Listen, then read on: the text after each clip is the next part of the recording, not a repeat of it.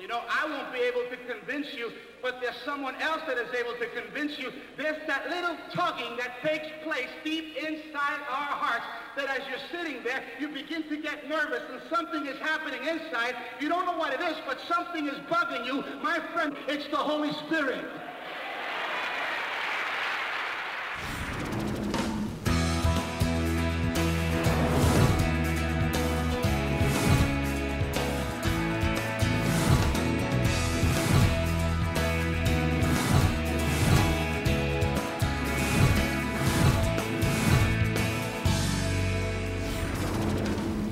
Victory Outreach Ministry is a ministry that first of all started in the heart of God.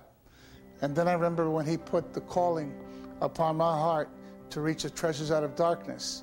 When I received that calling, I felt very, very inadequate, because I really felt that I was the very least of the least. But nevertheless, God placed that calling upon my heart. Everything from the very beginning was very, very humble beginning. In a humble neighborhood, and then also in a humble church building. I remember the first pulpit we had was a pulpit that was made out of a television set. And you could actually see when you walk behind the pulpit, and especially preachers that would come to visit and to minister there at the church, when they looked behind the pulpit, they were able to see the screen of the television set.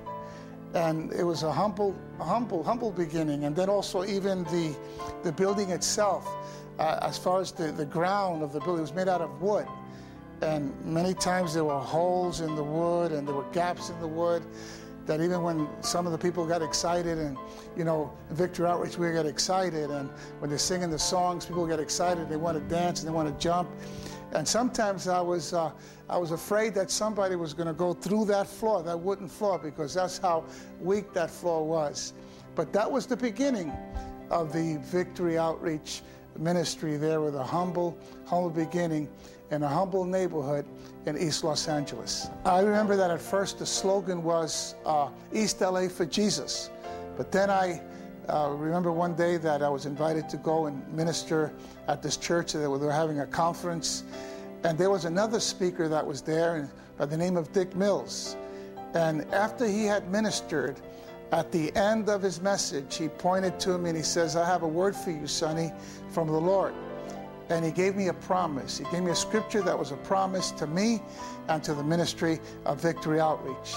And the promise was this in Isaiah 45, where it says in verse 2 and 3, "I will go before you and make the crooked places straight, and I will break in pieces the gates of bronze, and I will cut the bars of iron, and I will give you the treasures of darkness and hidden riches of secret places, that you may know that I, the Lord who called you by your name, am the God of Israel." There was another scripture that was given to us by evangelist Dick Mills that also pertained to the second half of the Victory Outreach Ministry, that is found in Isaiah 54, 2 and 3. It says, "Enlarge the place of your tent, and let them stretch out the curtains of your dwellings. Do not spare, lengthen your cords, and strengthen your stakes. For you shall expand to the right and to the left, and your descendants will inherit the nations, and make the desolate cities inhabited." And this is a scripture that I believe is for the latter part of Victory Outreach. It's a scripture that's for the now. This is just a little taste that God has given to you. There's much more where this comes from.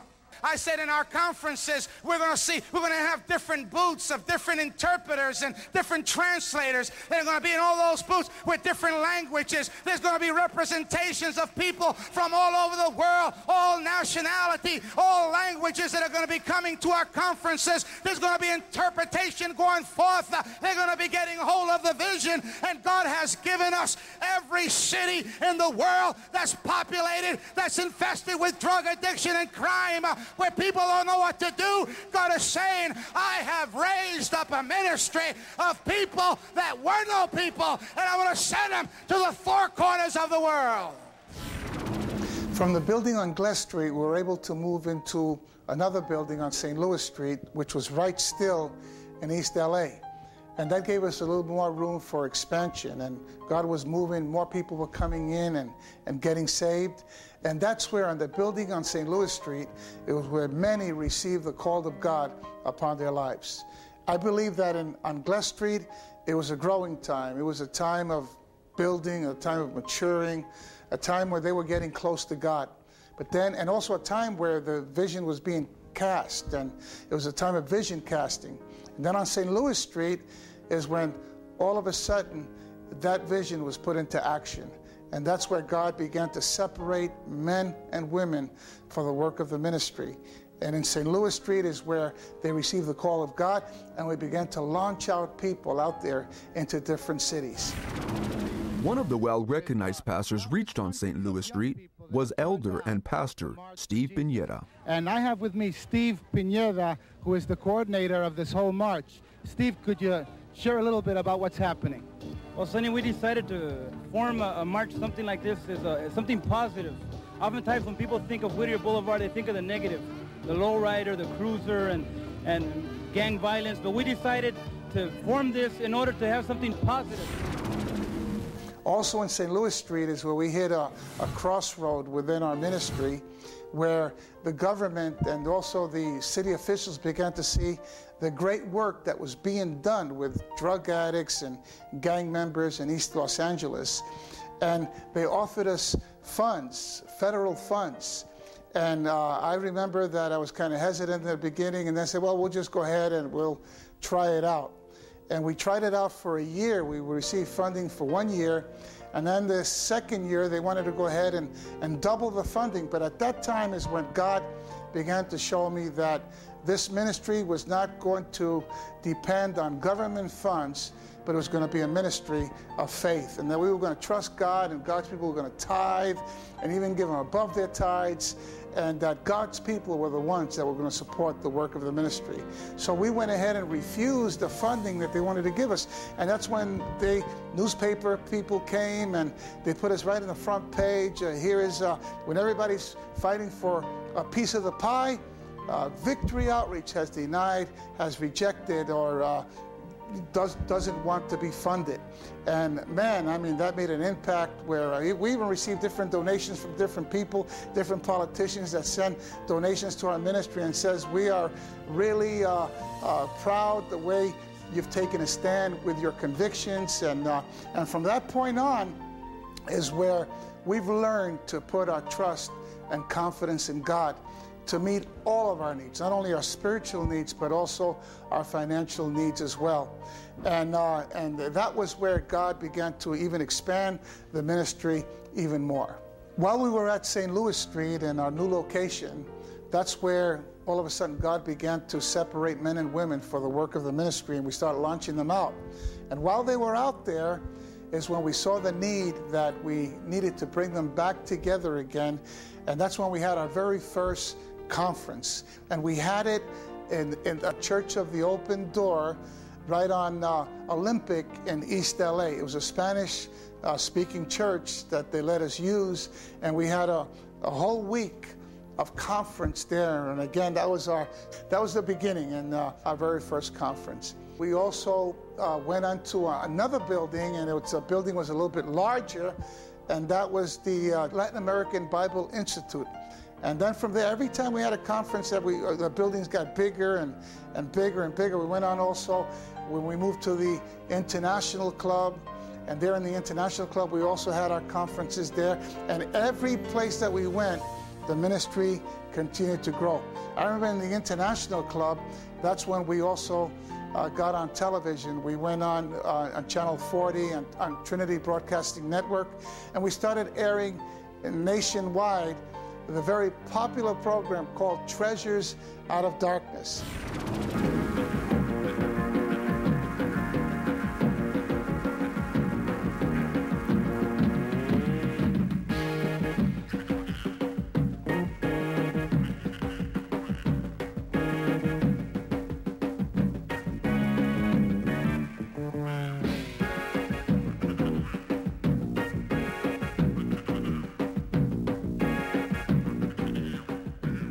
I would like to welcome you once again to the program Treasures Out of Darkness.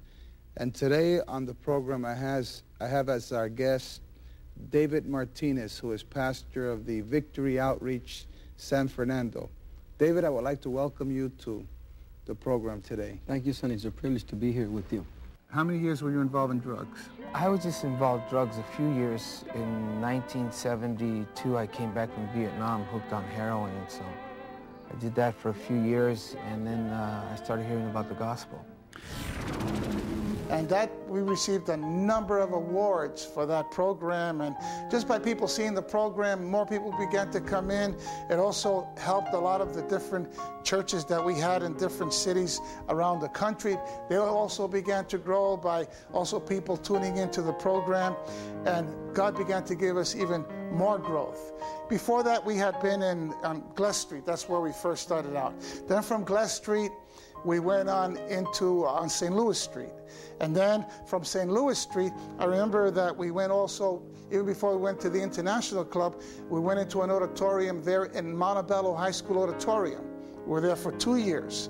And then from that auditorium, then we went on into the International Club. And that's where at the International Club, we had a number of conferences. We couldn't have it at the Montebello High School because we couldn't have it for the whole week.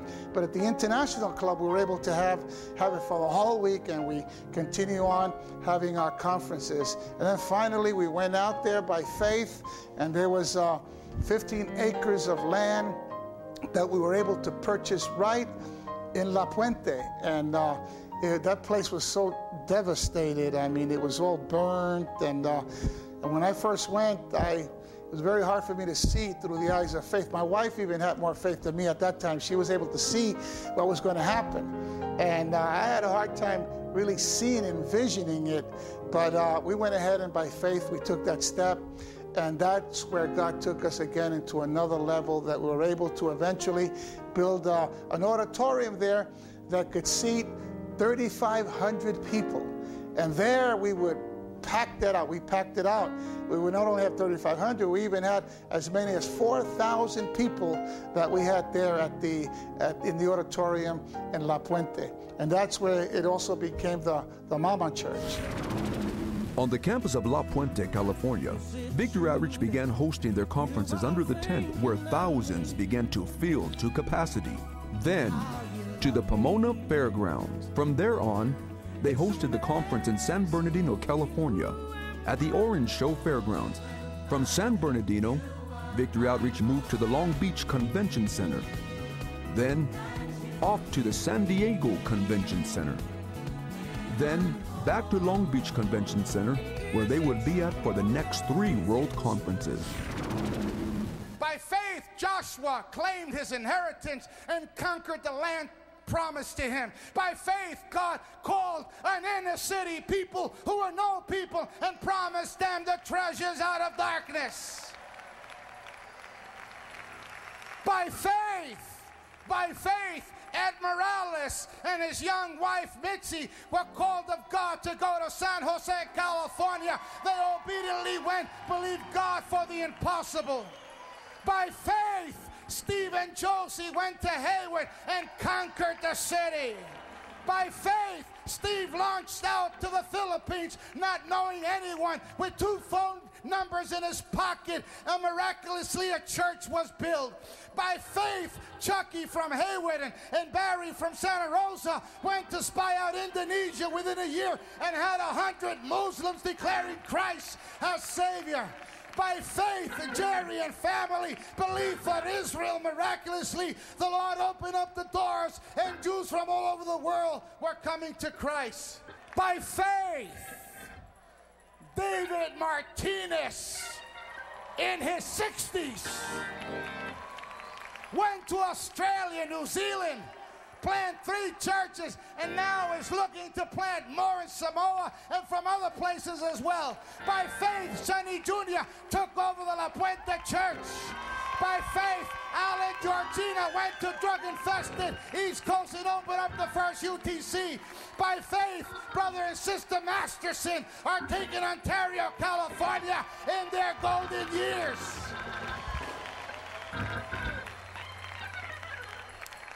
By faith, team of workers are going into Guatemala, even after the death in a gun-down shooting of 2 of the previous workers. By faith, this Saturday, men and women are going to be launched out to take the nations of the world. By faith, by faith, by faith, by faith, by faith. Everybody stand. I remember that every step that we took, and as we moved in from one auditorium to another auditorium, and every step that we took, God challenged us to take us into another level. And I remember that at the Long Beach Convention Center, that's where the Lord began to move upon us to begin to raise the standard within our ministry. And I believe that that was a very, very important conference there where the Lord spoke to us about that, because God wanted to take us to another level yet. He wanted to expand us even more, and He wanted to solidify this ministry. So we were challenged at that conference to go to another standard, to raise the standard of our ministry. And that's where we came in with the School of Ministry, and we started emphasizing on that. We started also strengthening the stakes, in other words, strengthening all of our ministries and looking how we could strengthen the pastors and the ministers that were out there. And there's a number of things that we did, that we initiated there at that conference, that I believe also opened it up for us so that we could experience even more growth within our ministry. Victory Outreach also has had conferences in different countries on the off years of the International World Conferences. The Victory Outreach European Conference. Mexico has grown tremendously and has conferences with thousands of people in attendance. This past year, Victory Outreach also held their first South American conference in Caracas, Venezuela. People came from all over Central America and the Caribbean islands. This year, for the very first time, Victory Outreach held their first African conference in Liberia, Africa, where all the Victory Outreach churches came to worship Jesus Christ. Victory Outreach has also partnered with Nicky Cruz Ministries on many occasions. Victory Outreach has been able to see great crusades in different countries of the world. Caracas, Venezuela, Curacao, Mexico City, El Salvador, Australia, New Zealand, and Africa. Core Ministries has been raised up in Victory Outreach International, the Victory Outreach Christian Recovery Home, United Women in Ministry, Mighty Men of Valor, the Victory Outreach Youth Gang. I wasn't born in Smoke. I was born in Glass Street. Then we went to St. Louis Street. Then we went to the Montebello. Then we went to there in International. Then we came here, and we're still growing, and we're still expanding, and we're still taking off, and we're still reaching the world, and we're still reaching the drug addict, and we're still reaching the lost, and we're still reaching the hurting. We don't stop! God has given to this ministry foundational principles, and He's given us principles, and He's given us value. Not only has He given us a vision, and we have clarity of vision that we're to reach out to the inner cities of the world, but He also has given us principles and values that we should live by. And as far as the values are concerned, one of the most beautiful values that we have is that Victory Outreach is not just an organization, but Victory Outreach is a family.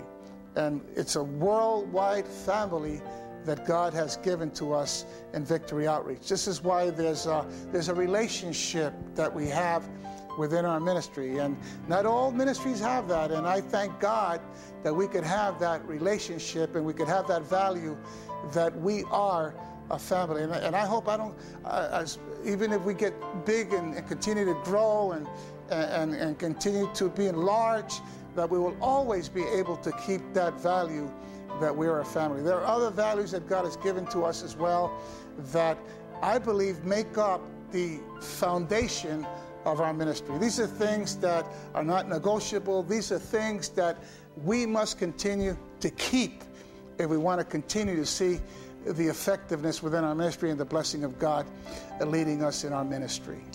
And it's so great that tonight we are back again where it all started in LA. And we're right here at the LA Convention Center. And And it's beautiful to see everyone has come from all different parts of the world that are gathered here tonight at this conference. I believe it's a very, very important conference where we're celebrating 40 years of ministry. And we have over 500 ministries around the world in over 30 countries around the world. God has taken us a mighty, mighty long way. You've brought us from a humble beginning and transformed us into a worldwide ministry. Now here we are, standing in this place, arriving here by nothing short of your amazing grace. A people who had nothing, yet you've given us the world. Now we celebrate, now we celebrate, now we celebrate our anniversary.